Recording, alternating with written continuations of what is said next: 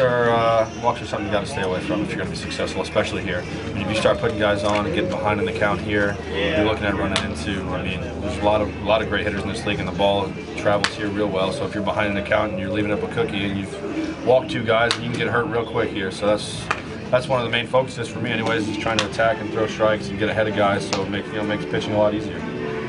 What's been the toughest stadium to play in? What's hurt you the most? I haven't, you know what?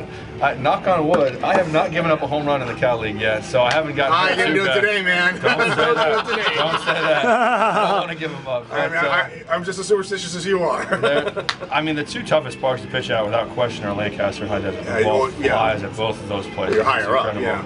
And I've seen some balls go out of High Desert that I was shocked. I saw one of our guys give up a home run there, Pena give up a home run there that I couldn't believe. I mean, right-handed kid hit it off the handle to right field, and the ball went out by 15 or 20 feet, which is that's a launching pad. That should never happen in baseball. But that's that's the nature of the league. That's the way it goes. But the scouts are compensating for that. It's not the worst thing relative for your stats if you were to do that, right? No, I think that everybody expects inflated numbers when you come here for pitchers. I think they expect the same for hitters too. I think if you see guys like last year at High Desert, I mean, they had 2 or 3 guys that had 30+ home runs. That doesn't happen anywhere else in minor league baseball.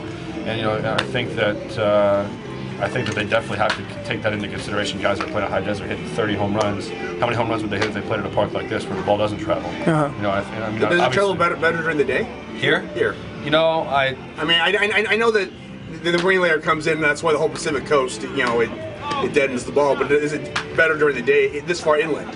I don't think I've noticed a difference. I mean, the farthest ball I've seen hit here all year was hit at night at probably 9:30 at night. So I would have to say that day or night, it probably doesn't matter here.